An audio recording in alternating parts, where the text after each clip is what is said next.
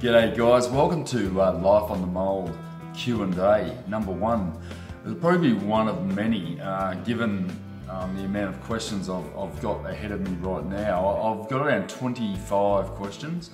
I probably have had a lot more over the course of the series, but what is evident, there's a lot of questions out there that I'm not answering as I'm going ahead with the series. So hopefully I can sort of dispel a couple of the myths and the questions that are being asked and sort of put those to bed so that we can move forward. I think what is evident is that as I go through the build series and I'm building the boat and I'm editing the videos and I'm trying to make it interesting and by the same token I'm also showing you sections at a time, but I'm never quite showing you the complete picture of the completed boat or what my vision is, I guess that I'd call it my vision. And ultimately the completed craft, which I do have photos of a sail version and a power cat version of my craft. So I guess at the end of the day, a Q&A video is definitely timely, because as I head further into it, you know, we're going to get more and more detailed into bulkheading and inserting modules and the like, and yeah, I'm going to get fairly stretched, I guess, as far as you know, doing these Q&A. So now's a good time, and to be honest, the questions have come through at a very good time, because it's helping me to put things into place so that going forward, you guys as loyal subscribers and viewers of my channel, which I just cannot believe that there's 7,500 of you out there that are even remotely interested. And I keep saying that because it just blows me away that you know, people are happy to sit and watch me work. And you seem to have a pretty good time watching me work and having a beer while I'm sweating my box off up there in the mould.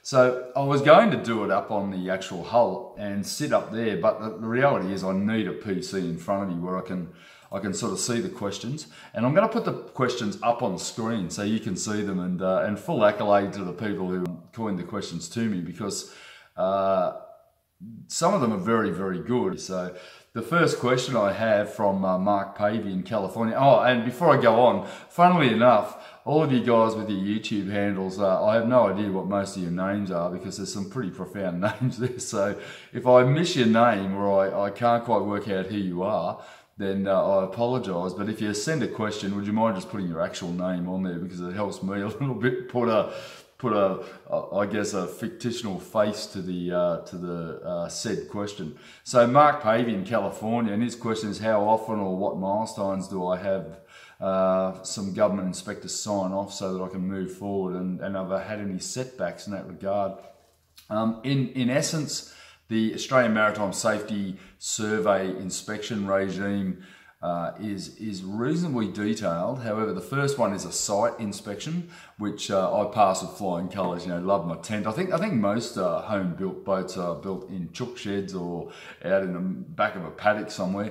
I actually have a factory where I'm able to keep my materials stored dry, current and secured, obviously with lock and key. Obviously I've got some pretty expensive equipment, and I've got alarms and the works and cameras and the works on the whole site. So that's an important section of this whole thing, is being in an area where I can physically lock the whole thing up and go about my day's business, working in my kayaking business and my manufacturing. So the second inspection was just after I gel coated and laid down the tyre layer, the 300 CSM tyre layers. Now I've done 2 layers there. He needed to inspect those, and he did those actually immediately after me doing them. And David lives up in Sydney, and he's a marine engineer and a qualified Australian Maritime surveyor, and he came down and made that inspection, which we passed with flying colours. And then the next inspection, which we undertake, is in the bulkhead tabbing. So very important, and bulkheading is a critical feature of the structure of a boat. However, my hull is monocoque in its structure, so therefore it is a structural entity on its own. Without bulkheads, however, I certainly don't have any structure. So although it can support itself and it is designed to be a self-supporting structure, it certainly does need bulkheads. So the tabbing and the radiusing of the adhesive and the bulkheads in particular is a very important inspection, and I'll be going through that very shortly. So the one thing that has come up, however, is because I've had to remove some of the foam out of the hull, I've had to go back to the marine engineer, have them restructure it, and I think I showed this way back in episode 10 or something. I think it was episode 5 maybe, I don't know, I've lost track now. But removing the foam did actually require us to put in around about 8 more layers of 1200 quad. So that'll give you a bit of an idea as to the difference in a foam core and a solid glass boat, considering the weight and also the thickness. So we've gone from 30 or 35 mil or 36 or 37 millimeters down to around about 7 or 8 millimeters of solid glass. Now I do have to provide another sample of that particular laminator, particularly around the engine bays, which was the biggest problem there, for destructive testing, as I have made with the actual hull line. So it's a similar section, however it is certainly a different laminate in that area there, due to the fact that the foam's not there and it doesn't have the physical compressive strength that the foam would have created. So yeah, interesting question, but to date there's been no setbacks. It is a costly part of the build, and it does cost a significant amount of money to have each inspection done. The reason why I'm doing it is not that I'm going to run a charter boat. However, being a boat builder, I am keen to have it actually physically in survey, because you never know what things could present themselves into the future. And for me, that could be putting that boat into charter in Queensland in the Whitsundays, or, you know, I'm just leaving all my options open. But at the moment, we're just building a boat in survey, in Australian Maritime Safety Standards survey, which is an Australia-wide recognition, and it also will add very favourably to the resale value should I ever come to sell it, build another one. However, there's no plans to do that yet, but I have said that before. So I think we'll move on. So Mark, yes, very interesting question. Justin Lawrence in South Africa, he said, do I have any completed boat photos of the boat that was actually built in my mould? Yes, I do.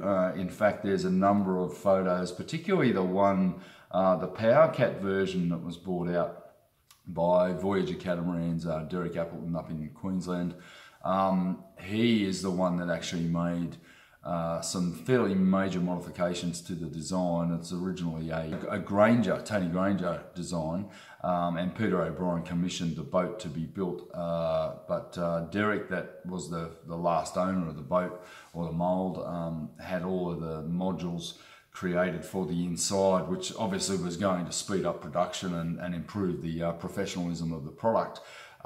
Sadly, in around 2008, like most boat builders, struck on hard times with the GFC and had to scale down, and that's why that mould became available to me, and that'll be answered in a moment in the next question. So I do have photos, and I'll pop a few up just now. There's a photo here of the boat in construction in the factory in Brisbane, or I think it was on the Gold Coast. It was near the Gold Coast somewhere, which is just south of Brisbane in Queensland. And there's a couple of photos here of it being demoulded. So yes, I do. I have a range of photos, and to be honest, I'm basically clinging on to those 20 odd photos, because that's giving me some real oomph to move forward. And moving forward is something that I just cannot afford not to do, because I've got too much time and obviously money invested in the whole deal. So interesting stuff. So dealer you. Now, I'm not sure what you are a dealer of, and I hope it's fiberglass or something, but do you have any plans to temporarily brace the bottom of the mould frame between the hulls after positioning the truck, or my big truck, my beautiful truck, underneath it before I lift it? In fact, we did identify that shape there, if I lifted it, would actually create a problem with it sagging, and therefore it could damage the boat inside, or in fact probably crack the mould in half again, where I've already cut it down the hole, down the centre line. Yes, under each support there will be an acro prop, which has about a 4-ton rating on it, and one of those each horizontally under each frame and then I can still physically lift it because it will in fact go under the truck chassis. And I've answered that in a couple of the comments, but most of us don't get to see every comment. You know, we're pretty busy people. We're trying to keep up with about 10 channels, but with my channel, definitely those acro props are going to be the answer. They will stop any chance of it collapsing inwards until I physically get the hull out, which is only going to be about a 10 meter move before I can demold. So it's not really a huge risk, but it's certainly worth paying $200 or $300 for the 4 acro props to jam in there to physically support the structure of the framework on the mold. Good question, buddy. So honey force, not really sure what that means. How much do you expect the boat to weigh? Currently, the last production version was 8 tons dry and 10 tons. That's 8,000 kilos in Australia. I'm not really sure what it is in the US or Canada. Oh, sorry, but mainly the US, where you guys sort of working different weights and measures. But trailering it, I'm hoping we've worked it out. It should be around about 7 to 7.5 tons dry. So trailering it isn't really an issue. I'm pretty lucky here that I'm not far from the water. In fact, our town, Huskisson, which is on the Jervis Bay waterway in New South Wales, just south of Sydney, is a fairly prominent boat building area. However, we have no boat building anymore. I'm pretty much the only guy. There's a couple of us building small boats, but mine would currently be the biggest, or the only cat being built here. In fact, there's a few yachts being built in the boatyard across the road, but there is no yacht building industry here anymore. We did have quite a successful business here some years ago, but as a result, yeah, we have good facilities here. We don't have any way of really moving them around. That's the issue. Cats are a little bit difficult to move around. There is another trailer on the north side of the bay, around about probably 40 minutes drive from here, and he is able to pull cats out of the water for anti-fouling and servicing. So the reason why I built this trailer is firstly because I have a number, and I'm talking probably around about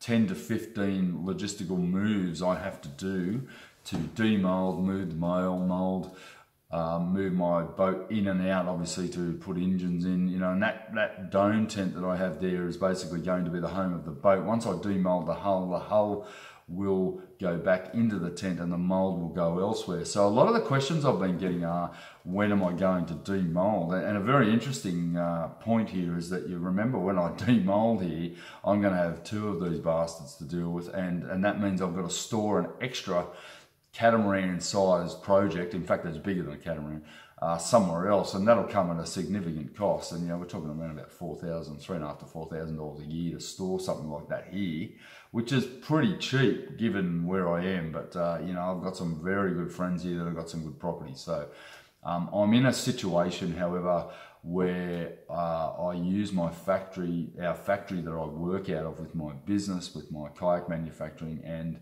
the current situation I'm in now is just the best I could possibly ask for. It is 500 meters from my home. It is about 1 kilometer from the nearest boat ramp, which is wide enough for me to launch my catamaran. In fact, the truck will be a launch vessel or a launch vehicle to launch with as well. We have a nice sloping boat ramp, and in fact I should be able to launch quite simply where I am, given a high enough tide, and we do get some pretty high tides here. Our tide range is only around 1 meter or 1.5 meters, but it does give me a lot of options, and I'll probably do it around about 2 o'clock in the morning and on a massive high tide to save the embarrassment of something going wrong. I hope not, but it's still some time away, clearly. It's also how far is the build site from the water. As I said, around about 1 kilometre. I only have about 3 corners to negotiate, so it's not like that truck's going to be out on the highway doing 100 kilometres an hour or 60 mile an hour down a highway. It's only ever probably going to get to about 2 or 3 k's an hour. It'll probably take 20 minutes to get it down there. So luckily I shouldn't have to crane it into the water. I'm trying to avoid that. However, it is a little bit difficult access down there, and they're about to put in some pretty big improvements down to our boat ramp, which is going to increase it again. We have, however, got a waterway that really is suitable to catamarans. The river out in front of the boat ramp down to Huskisson, which is the main tourist town here, that river is quite shallow, and there are no longer many yachts in there. There's probably about 20 or 30 keeled yachts there, because the average depth is around about 2 metres, and most of them have a 1.8 metre keel. So we're finding a higher or a bigger number of cats. In fact, I think there's currently around 15 to 20 cats in our creek. And where my mooring is, I have a 43 Leopard, Seawind 1160, and a number of other, there's a Crowther boat there, there's a number of other Seawind 1000s, you know, there's a number of cats around my little trailer sailor, so I'm calling that Cat Alley for a very good reason. And yeah, the popularity, obviously, because the waterway's shallow, and even that mooring is only in 1.5 metres of water, which brings me to the draft of the boat that I'm building. It's around about 80 centimetres, so it is a skegged cat. It has a skeg on it, and it is a shaft drive catamaran as well. It doesn't have sail drives. The engine modules that I have, or the engine room modules, are designed to be used with a shaft. So that again will reduce the draft of my cat. Yeah, so essentially, hopefully that's answered that. He also mentioned here, Honeyforce also mentioned here about getting out of the block, getting out of my tent. We have worked it out. It's going to be tight. It's going to be a bit tight, but I do have a contingency, and I can remove a couple of the uprights on the tent and suspend it up and slide that hull out without having to pull the tent down. And in fact, if I get it out there and I have to scull drag it with a backhoe, I'll do whatever I need to do to get it out. Now, to get it out of the gate, yeah, I did measure the gate, and I'll answer that in a moment. So hopefully I'm giving you a fairly fair insight as to what's going on, and hopefully I'm not too, it's not too boring for you guys. So, all right, so Tim Pierce, his question, how are you going to do the deck hull joint, a bolted flange with a cap? The deck and the hull joint is going to be glued with plexus. There will be bolts in it initially to hold it together. In fact, the hull and the deck mould already have holes in them where they did bolt it together. However, I won't have the deck mould on the top. It's going to be the deck sitting on top. And that flange will be glued together, and then it will be glassed internally. So there'll be an internal flange section. I'm imagining around 200 mil of 600 double bias, probably 2 or 3 layers, all the way around the perimeter of the inside of the hull and deck.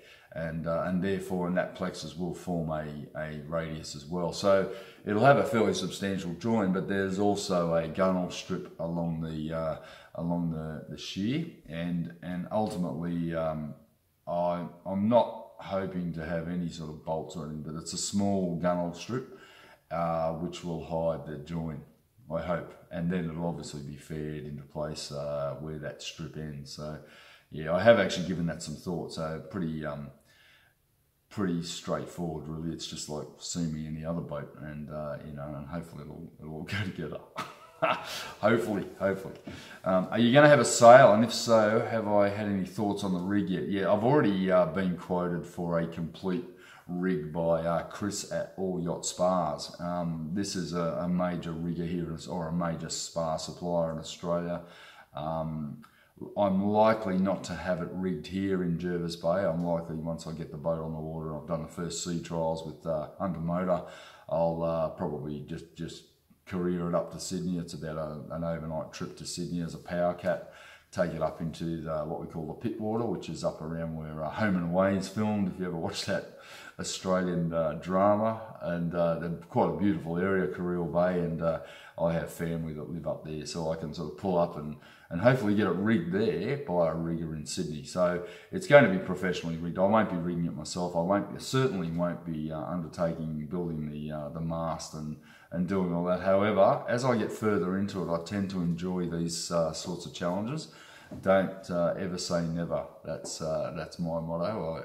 I may undertake it, but if it's going to be a matter of another 6 months' work, then certainly I figure it's worth paying Chris to just get the bloody job done. I am looking at some very interesting sail track arrangements from Carver, which are just phenomenal pieces of gear that'll not only lighten it and make it nice and maintenance free, or as maintenance free as I can possibly get, but we're talking that over as we speak. So, and then his final question is send me a wombat, or his comment is send me a wombat. I mean, we've got so many bloody wombats around here, mate. Oh, they're vehicle wreckers. You hit one of them, it's like hitting a boulder. So you don't want a wombat, mate. And I don't even know where you are, Tim, but I imagine if you're in the States or somewhere, well, you don't want wombats. They're like a pest on the road here, and they are quite dangerous. Them and the bloody kangaroos. So yeah, good question though. I like it. I like a guy who puts an Aussie slant on his questions. All right, so Dan Charleston from South Carolina. Do you have any idea where you're able to buy, why you were able to buy this mould from the previous owner? Now, this gets back to what I was saying earlier. Moulds and boat building is a very changeable thing, and what happens is moulds really have very little value unless you've got someone like me who's prepared to take it on. So in a production sense or in a commercial sense, these moulds and the tooling that I acquired, and I acquired it reasonably priced. It was you know, in certainly a state of disrepair and needed some serious restoration, but it had sat for 10 years, and we're talking, well, actually I think it was about 8 years. In fact, the global financial crisis of 2007, 2008, or whenever it was to the major detriment of pretty much every boat builder in Australia and probably around the world. You know, we had a lot of boat builders go under over that time. Fortunately, the guy who owned ours is operating, certainly making smaller boats, and is making a comeback. So that's a pretty amazing story, and he's a lovely bloke, and I've actually met him a few times, and he makes a beautiful little 6.3 metre fishing catamaran, and he's just about to bring out a revamped 9.3 metre cat, and I think he's also got a 10.9 metre one as well. In fact, I've seen the mould for that. Whether it's in production or not, these are generally subbed out to someone like Haynes Hunter or somewhere in Australia here, where the boats are, the hulls are made and then they're finished off by the owner of the business, or you know, his staff. So the good thing is that I was able to acquire it. The original idea was that the fellow that had purchased it off the Catamaran company that owned it, he was going to manufacture the kits, so do the wet parts, i.e. the hull, deck, the internal modules, the flybridge, the engine modules, all the insides, and essentially sell those components onto somebody as a kit form. And I'm certainly keeping that in mind as a future option for me. Look, when you own the amount of tooling that I've got right now, you've got to keep all your options open, and I think really I'd be quite foolish to discount any options. So watch this space, I guess, because I might get to the end of it and think I never want to build another one. But however, I'm a boat builder, and I do love a good challenge, and I love a good opportunity. I'm not really convinced that there's a hell of a lot of money to be made in it, given that there's a pretty big second-hand market over here. However, the prices are going through the roof for good quality second-hand boats, and when you can produce a boat for what I'm producing mine for, then there certainly is a lot of options going forward. There is a lot of expensive raw materials in these boats, but if you were to break down the physical raw materials in a boat, it would constitute around, probably I would guess, around 35 to 40% of the cost of the craft, and then you've got electrics, and then, you know, probably around 40 to 45% of it, or electrics and motors and things, and probably around 40 to 45% is labour. So that's one of the reasons why I'm doing it on my own, because I'm tired ass. But no, it's not the reason why. It's just no one will help me. Quite frankly, a lot of people are very, very scared of working with this material, and fair enough too. You know, it can be pretty dangerous stuff. You've just got to have your wits about you, and you've got to know your limits with regard to exposure to the VOCs and, you know, and styrene and the like. So I am very, very careful. I try to always exercise good safety, but you know, sometimes I've just got to have to lift something on my own, and you know, that puts me at risk, and I've got a bit of a dicky back, which is a bit of a problem. So if I were to work out the materials costs for this boat, in fact, I've got spreadsheet showing all this, and I'm really not inclined to divulge it. However, you know, you'd be in the order of finishing the boat for around about 300 and something thousand Australian dollars. That would be a pretty reasonable estimate, and that's including rigging, sails, motors, hopefully electrics, and then the balance is effectively in labour. So if you're not prepared to work hard and do it all yourself, then you know you're gonna have to pay someone a shitload of money to build a boat for you, because there's a lot of labour. I mean, we're talking probably 10,000 hours, I guess, I'll be putting into it on my own. So yeah, interesting stuff. Yeah, if anyone else is considering getting into it, like Dan's suggested here, then you know, do your figures. Certainly, I'll tell you an interesting story a bit later on about that, about doing your figures. All right, so Chuck Allen, Chuck said, when you made the hull thing, do you anticipate having problems with the other moulds lining up, especially when you put the top mould on? Now the deck mould, I spent a great deal of time with tape measures and lasers and the like, ensuring that I pulled the hull mould in to suit the parameters of the deck mould. Now, remembering that this is fiberglass and it's only this thick, and this is a, you know, an 8 foot high hull side, there is a significant amount of flex. I mean, I can basically pull it 6 or 8 inches either way once it's out of the mould without the bulkhead. So what I'm inclined to do is I'm not going to tab the top from around about the waterline to the gunnel edge. I'm not going to physically glass and tab that. However, I will tab below there, and certainly in the lower bulkheads will be in place, so that when I do in fact cap the boat with the deck mould in possibly 6 or 8 months' time, I will then be able to make necessary adjustments to ensure that when I tab it, that I don't get a massive print through the hull and a big bow in it where the bulkhead's jamming into the side of it, because I had to stretch it in.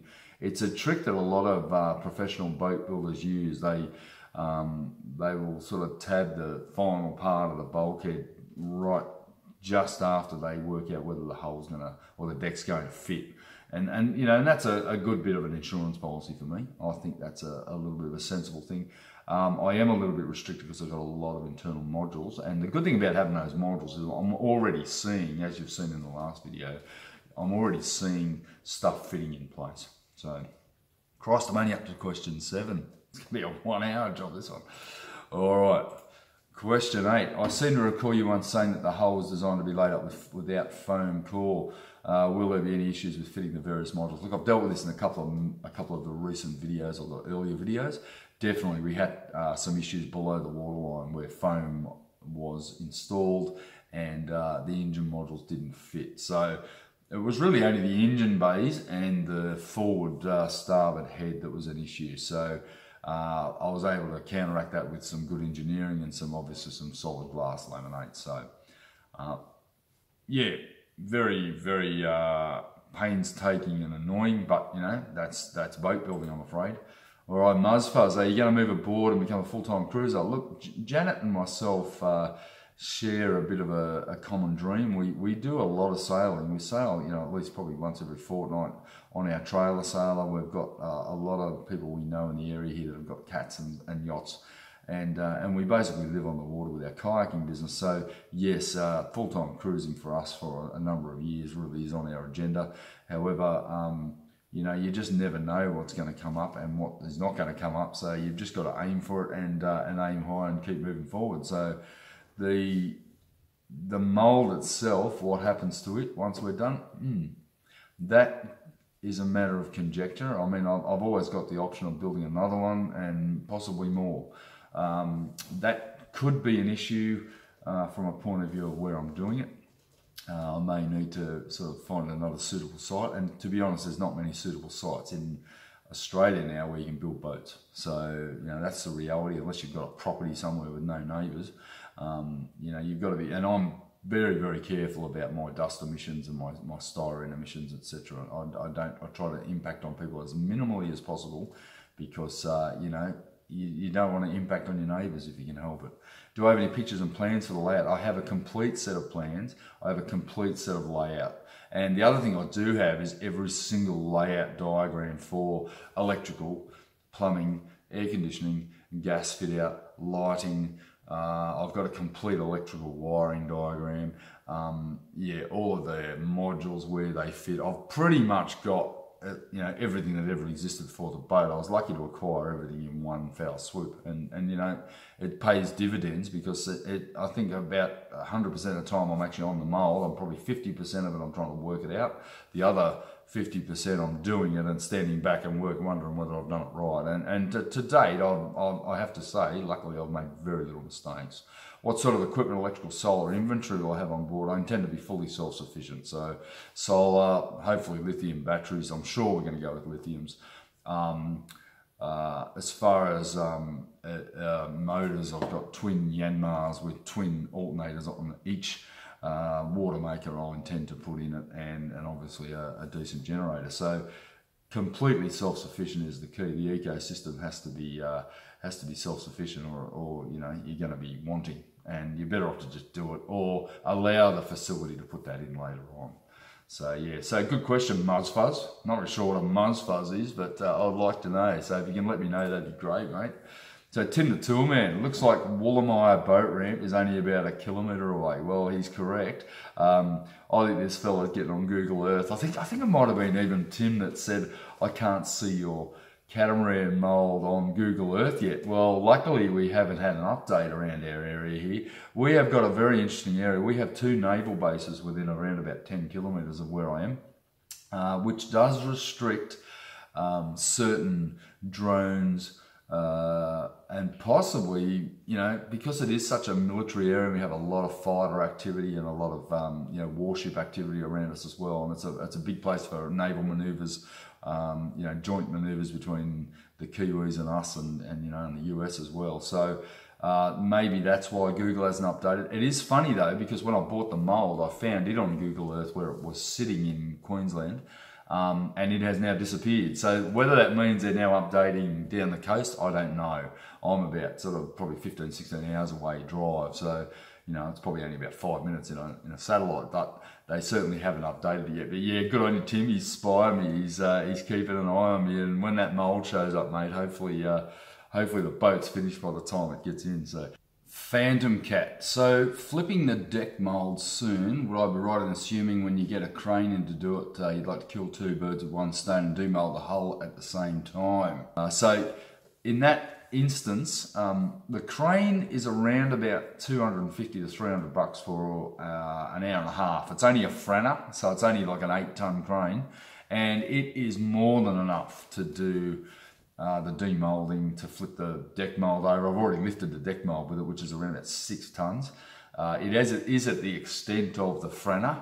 However, to roll it over, I'm certainly getting ready to flip that deck mould over, and I have a second tent to go over the top of that. So, you know, it's a bloody logistical operation. I would like to demould at the same time, obviously to keep the Franner here, but that day is going to be quite a logistical effort. It's going to be a demould, move the whole mould around at 200 metres away where I'm going to intend to store it, then flip the whole mould, flip the deck mould over, then put the hull back on the truck, put the truck back in the tent, and then yeah, that's going to be a big day. I'm dreading that day. I'm hanging out and I'm dreading it, you know, because I certainly won't be inviting a lot of people to that day, because I'll be a little bit of a stress bucket, a little bit edgy, I believe, and yeah, everyone knows what I'm like when I'm edgy. You don't come near me because I'm like a bastard. Q&A, my question would be an order of operation. So currently what the order of operation is going forward right now will be the bulkheads will be tabbed in place. I pretty much have all of the foam core bulkheads for the front, or pretty much half of the boat done. So I've got all the bulkheads done for the hull. All the floor sections are certainly, everything's sitting in place. It's not tabbed in yet. And I've done that for a reason, because I'm making sure every single thing fits. I do have 2 plywood bulkheads that are going to go in, and they're coming up in the future episodes of. I couldn't get away from using plywood. The surveyors wouldn't allow me to go away from a compressive bulkhead. So I've got 2 plywood bulkheads that are the 2 lateral ones, and then all of the other everything else in the boat is foam core. So of which I'm making the sheets myself. So there's definitely a big process coming up. So the bulkheads will go in, and then I'll test my truck lift, and then I'll hopefully be able to roll the whole thing out to the other side of the driveway, demold it, and then put the hull down somewhere. I've got to make room for that, and then pull the gate out, drive the mould across the road, bring the truck back once I've settled the whole mould in the right place, bring the truck back, use the crane, lift the hull back onto the truck, put the hull back in the tent, so I'll have a nice gleaming white hull, hopefully with no imperfections in the hull, and then at the same time flip the deck mould over and get started on that. I can see that happening currently around about February, so there's no point in me trying to start laying up a deck right now, because the average temperature inside these tents is around about 35 degrees, and that's just way too hot to get, you know, a good layup and survive the event. Because I was in the tent the other day at a 45 degree and far out, man. You just can't imagine how bad it was. It was possibly one of the worst heat situations I've ever been in my life, but I just had to get the job done. Yeah, so huge order of events coming up, mate, coming up for sure. All right, so Jeff Keating, is the deck mould as much work as the hull, or a lot thinner and quicker? Look, the beauty of the deck mould is that I don't have any bulkheads to form in it. It's certainly not as thick, however it does need reinforcement in certain sections. And there's also an issue with the window mullions, because with the windows, they don't just stick on the outside of the fiberglass. I have to rebate them in, so I have to kerf a material into the mould and then plasticine seam it, radius it, so that I get a rebated surface, so that once it's demoulded and I pull that material out, I have rebates for the polycarbonate main saloon windows and certainly down the side. So it's got quite a nice, impressive sort of window arrangement, but there will be quite a lot of small intricate work in that. However, that's all done before I spray up. And once I spray up, pretty much, certainly it's not as thick a layup.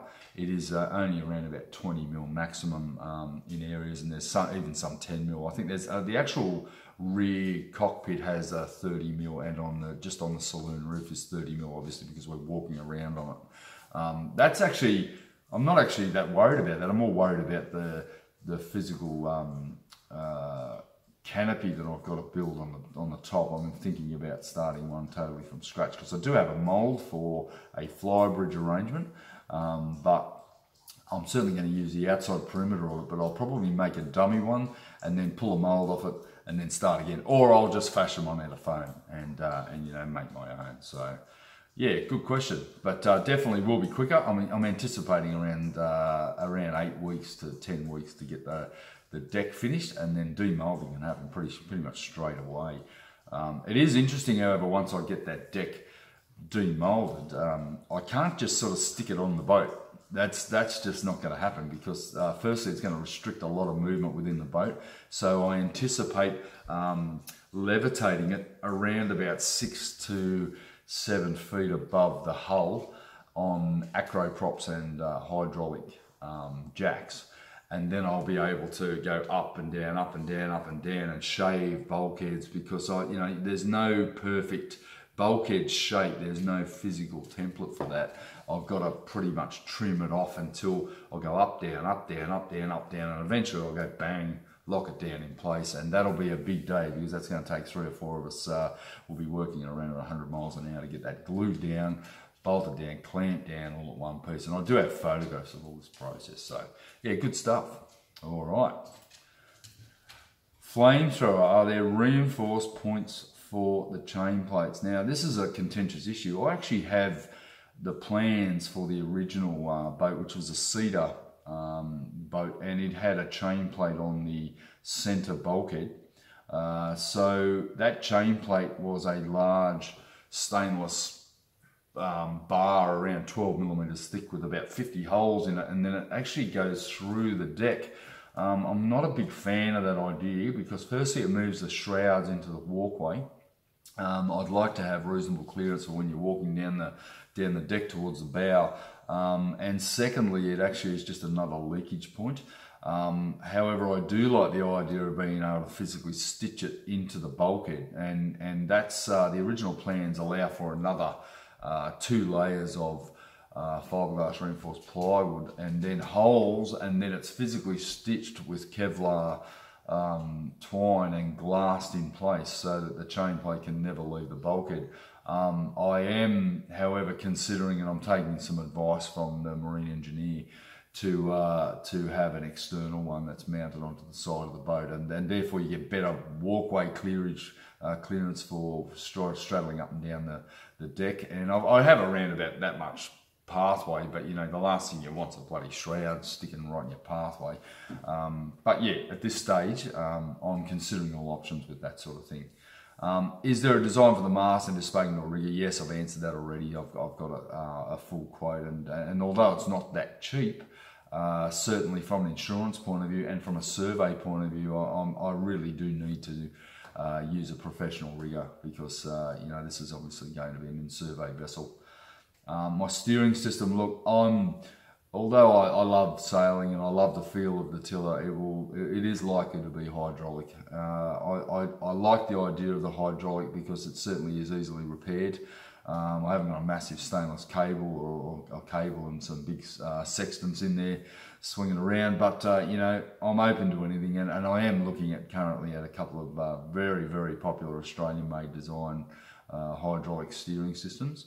And the beauty of that is that you get very, very good steering. However, you lose a bit of feel in the rudder. So it's a trade-off, but it also, I'm looking at sort of redundancy and being able to repair it in the field myself. And obviously, if I'm going to install it, then I should be able to repair it, shouldn't I? That's the whole idea of me building the boat, so I can fix everything. All right, Tim Parr, the sequence going forward. Okay, so Christ, I could spend 2 hours talking about this. This is going to be an hour-long one at best, but yeah, the sequence going forward for right now is obviously bulkheads, and then you know, some tidying up, and then I'm going to remove all the modules out. All of the fiberglass modules will come out of the boat for demolding. So once I've got the bulkheads and the floors all in place, and the fuel tanks obviously, I'll then be able to physically lift it out because there's so much structure in there at that point that I don't need the other things sort of, you know, adding extra weight and clouding it. I'll take them out and then I'll demold, obviously remove the mold, put the hull, the brand new white shiny hull, hopefully, back in the tent, and then I can start to glass those modules in. Now, there's a question coming up here about the modules. How are they fitted? They are physically blocked, glued, glassed, and seriously embedded into the to the structure of the boat. In fact, they do form, plus all the road partitions and bulkheads and doors and everything, they all form the structure of the boat. However, I could run at a bare minimum in there without the modules and just do my own furniture. I do actually like the layout, so it's my prerogative, it's my boat, and I'm sticking to it. I'm just going to use the modules that I have for this one. Certainly if I did another one and after I've had it going for a couple of years, maybe I'll change my mind. But currently I like the layout. It's certainly functional, and yeah, it's a pretty good looking thing, I reckon. So as you can see with those photos. So yeah, once the deck's demolded, the deck will go in up and down, up and down, up and down. Eventually I'll cap it, and by then I should have electrics and all of that sort of dealt with.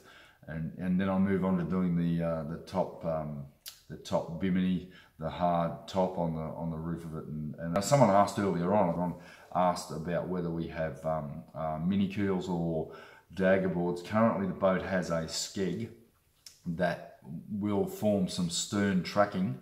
However, it's not a top-end racing performance catamaran, this thing. It does have... It obviously was a very, very powerful and excellent power cat, I think it did sail okay. I don't think it pointed very well. I'm pretty, you know, ambivalent about all of that. I know that most of us motor and sail at the same time.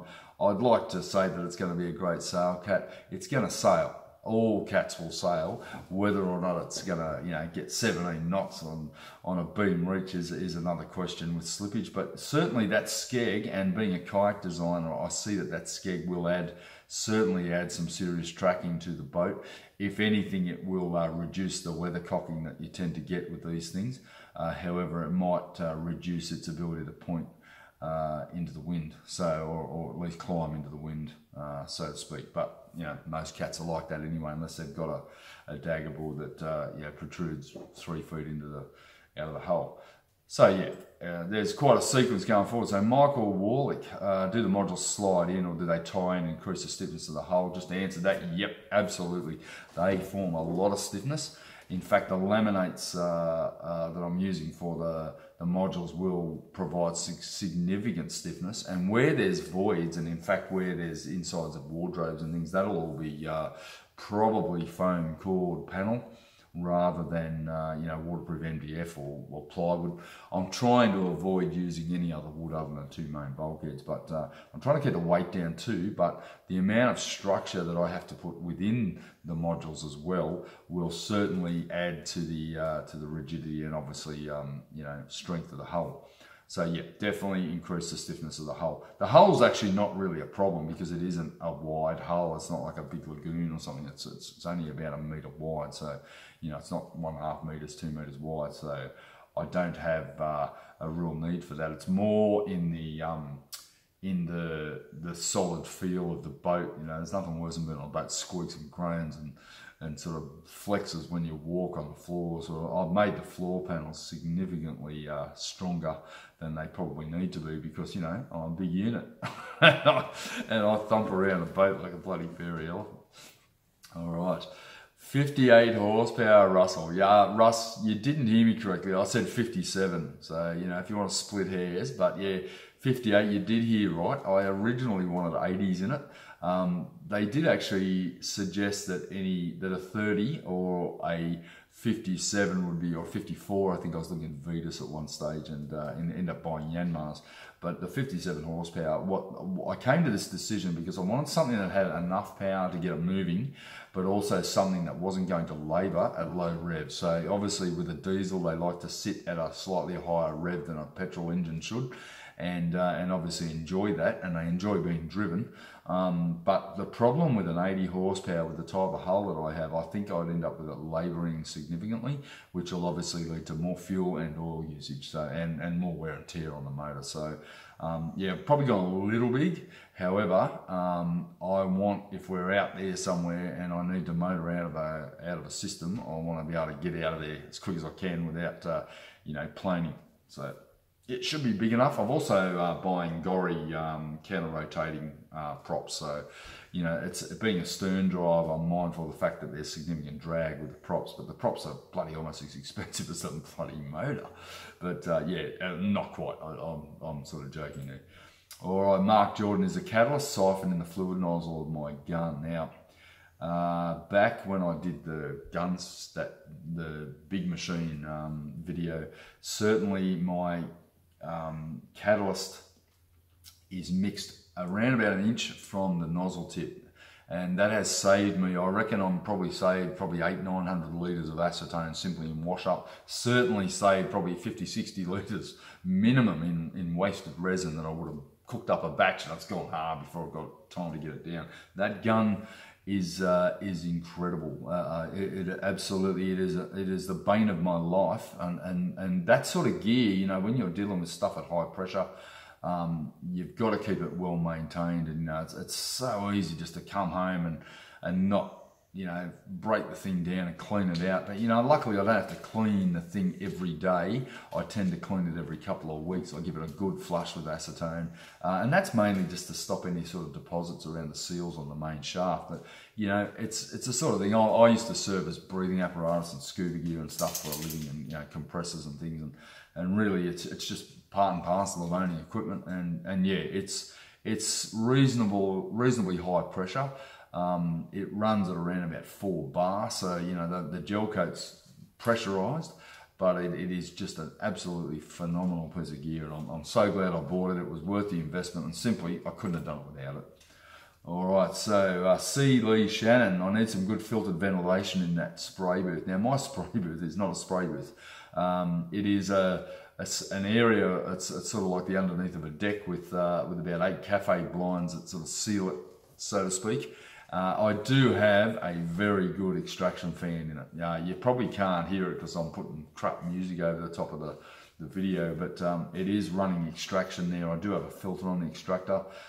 It certainly probably could be a little bit bigger, but you know, I'm not in there all the time, and to be honest, the expense and everything, you know, I've just got to be careful about that. I don't wet the floors down. However, when I lay, because there would be a humidity problem, and that's one thing I'm very, very concerned about with laminating is obviously the catalyzing, and humidity can be a real problem. If you have too much moisture around, you're going to get really incorrect catalyzing, and you know, the whole job will be a shocker. So I certainly, wetting the floor down will bring things down to the ground very quickly, but I don't really need to. Honestly, I'm not doing enough of it to warrant that. I have seen factories where they've got grates on the floor and water running underneath the floor, obviously to remove the particle and the overspray and the like, but not in my case. So Vinny in the US, why no exhaust fan in the spray room? That takes care of most of the overspray and keeps the air clean. There is one there, mate. It's just probably not capable with the amount of material I'm putting down. Look, that day I did the 2 modules at once. I'll never do it again. That was just epic that day, and having a couple of gun problems, man. I was like, what you saw of my temperament was not a true indication of my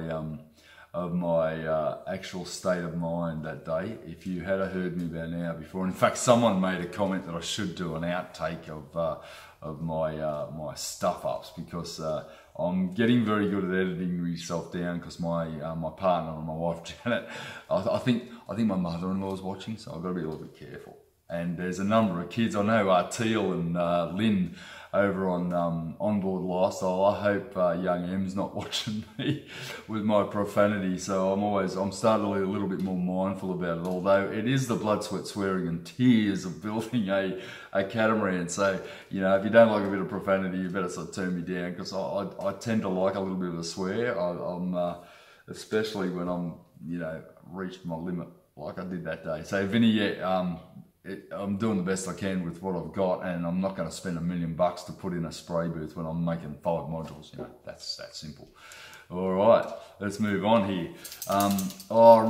Rick Laporte. Now this guy's a champion. He's in Canada, and you should check out his boat. He's building this beautiful little trawler. It's called the MV Shecon. It's an absolutely beautiful looking trawler, and he's done the fiberglass hull himself. He's you know, check out his channel.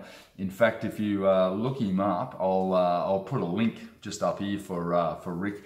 He's a great guy, Rick. He's a lovely bloke, and ex-Canadian Coast Guard. So you know, he's been around the traps, and yeah, have a look at his channel, because you know, he's only very much at the stage that I'm at. But you know, and obviously you guys in Canada, you have winter to deal with. Winter is my time to shine. I get more done in winter because I'm not dying of heat exhaustion. But you guys just basically got 6 foot of snow to get to your job. I don't have that issue. I mean, it's never snowed where I live, and never will. You know, we're basically in a temperate environment here.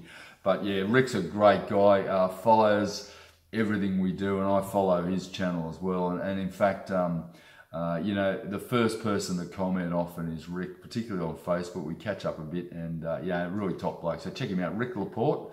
And I'll just put a link here to his boat build. Check him out. He's a top fella, and you know, a couple of hundred of you go over to him, and you know, give him some encouragement, because you know, he's got to get out of that dirty winter that you guys get over there.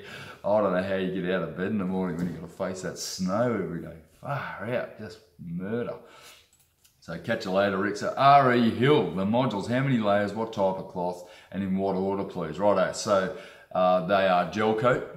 They're 2 layers of 300, which means that I don't get any print through to the gel coat. And this is, I'm using polyester on these modules, not vinyl ester, because they're not immersed in water. And then I put a 600 double bias, or a 600 45 orientation double bicep, another layer of 300, and then in areas where needed I'll put 10 or 20 mil foam. So underneath, for instance, under a stair tread there'll be a 20 mil foam, and then another layer of 300, another layer of 600, another layer of 300, just around those areas, particularly on corners like stairs where it goes like that. I see a lot of production boats where when you're stomping down stairs there's stress cracking. You want to reinforce anywhere around those areas, and I usually whack a nice little tape of 1200 quad around those areas there just to beef that up. You don't want to go any heavier, but you certainly can't go too light, or you're going to be dealing with spider cracking for the rest of your life. And how many boats I've got down the river here that I just look at them and the poor buggers are dealing with endless spider cracking. I'm not saying I'm not going to get it myself, but I'm trying to counteract that now. And I know at the bottom of stairs I'm trying to reinforce them in particular. Another place which is very important is around the bed bases where, you know, people tend to sit and read or whatever. You know, those are areas that just need to be reinforced, and everything that's going to have any downward load on it will have 10 to 20 mil of H80 foam, and I've got oodles of the stuff, so I'm putting that everywhere on my module. So yeah, pretty much 300, 300, 600, 300 foam, 300, 600, 300 to finish it off, and peel ply. You want them peel plied so that when you stick your hand in a cupboard, don't rip your freaking arm off. There's nothing worse than a production boat. You stick your hand in a cupboard and you get a gash of a razor sharp shard of glass that's hanging out like this. You know, that just irks me, that stuff. You know, it's just simple lack of effort to finish. And yeah. So yeah, plenty going on with modules. There's a lot of reinforcing I need to do, and in fact they're only at a very minimal layer at the moment just to get them into the boat. All right, wood wrapping the molds. Oh, crazy 11,000. That sounds like some sort of sci-fi. Wood wrapping the molds in shrink wrap, like they see boats wrapped up with work for protection of the molds. Look, I think the problem with wrapping them is in an area that doesn't get high or heavy intense sun, possibly would work. However, if you wrap a car in a tarpaulin in the Australian sun, there's a good chance the paint's going to chip off it and stick to the tarp. I'm not going to do that. Gel Coat has a UV inhibitor in it. Provided I've given it a good buff and a polish, I can stick them outside. I try to keep them out of that intense afternoon sun. From midday till 4 o'clock here is, you know, I'm covered in skin cancers. I'm 51 years old, and next week I'm going in to get this bastard cut out of me. You know, this is what it is to be an Aussie. We just get stuff burnt. I've already had 5 burnt off in the last month, you know. So fact of life in Australia, the sun's intense. We have very little ozone layer, and ultimately it's just a brutal sun that we have. So you're better off just letting your gel coat sit there just like you would a boat on a mooring, and put a bit of effort, you know, put in a day's work to restore it if I want to rejuvenate the mold. I'm not prepared to pay like $600 a square metre a week to store a bloody, you know, or a month to store a mold that's going to get used once every 5 years. I'd rather just restore the mold. So I think I covered that earlier on anyway. All right, Ron Fish, love the videos. Just wondered how have I measured the gates to take the boat through? Oh mate, it fits through in 2 separate pieces. Not really sure, yeah, why I didn't think of that. But no, one of the gate uprights is going to have to be lowered to get it in and out, get the mold out, and then secondly to get the boat out when the time comes. I have got a second issue as well, as the driveway's about that steep to a flat road, and getting it down is going to be an issue. I might have to get around 30 tonne of road base or something and chuck it in the driveway and level it out, take the boat out, and then hire a backhoe to put the road base somewhere. You know, road base comes pretty cheap here, so it'll be worth it so I don't rip my rudders off when I drive out. So yeah, there's a lot of things to think about, but definitely definitely a long way away, as you said there, mate, but it certainly is an issue. But taking a gate post out really is nothing. All right, for the Q&A, DP Rider 02. I seem to recall you once saying the hull is designed to be laid up with foam core. Will there be, or has there been any issues with fitting the various modules? Now the spaces were designed and built to be slightly reduced by the addition of foam. Yeah, covered that a few times. Definitely not a huge issue now. It was a bloody issue when I first did it, but I'm sort of over that, and I'm thinking in those terms. Now, the deck itself, when it goes on, the foam goes to within 150 mil of the actual edge, and it's solid glass, so they will meet as two pieces of solid glass, not as two chunks of foam, because you need the rebate to make sure that you've got no air bubbles, and then I can put a beautiful flange of 600, 1200 and a few layers of glass all the way around the internal seam, and glass it properly and peel ply everything, because when you peel ply you don't get burrs and rub, and it's simply easier to fair and paint if you're going to do that. I'm not going to be doing a lot of fairing and painting. It's one of the banes of my life. I hate it. And I'm more likely to put internal trim and make up flat sheet of gel coated fiberglass for my some of my panels, and then I'll obviously get an upholsterer, or I'll upholster it with vinyl or some sort of PVC sort of decking, I guess, or internal lining boards. So Chuck Allen at Ross, I noticed you did a lot of improving of the original specs along the way when you made the hull thicker. Do you anticipate having problems with other moulds lining up, especially when you put the top mould on? Talked about that earlier.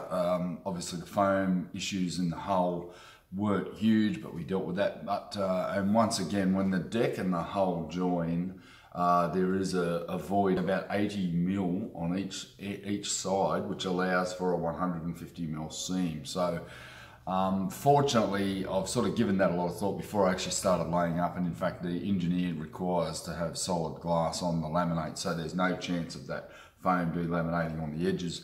So yeah, I don't anticipate a lot of problems. I did some massive amount of measurements and the like, but again, there's enough flexibility in the hull and the deck to hopefully get the thing strapped together before I then go and glue it down. But yeah, once again, I'm going to be going up, down, up, down, up, down, and yeah, I covered that earlier on. So Chuck, thanks for your question, buddy. So that brings this Q&A to an end, guys.